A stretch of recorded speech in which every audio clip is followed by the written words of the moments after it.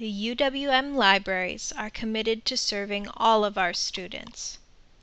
When designing your guides, remember that students may be accessing them using assistive technologies or mobile devices. Make sure that the order of your boxes makes sense when accessing the guides using a screen reader or mobile device by resizing your browser window.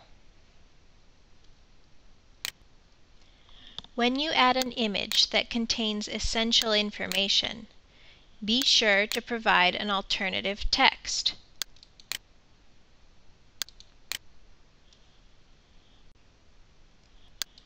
If the information contained in the image is already contained in the surrounding text, leave the alternative text blank.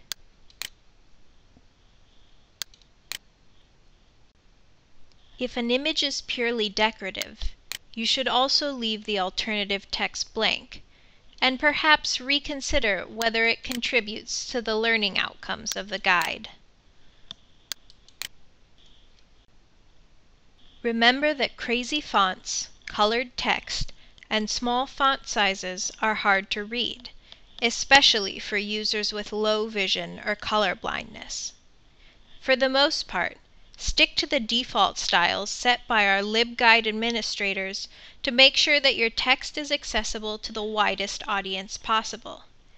You can easily remove formatting from any text that you've created by using the Remove Format button.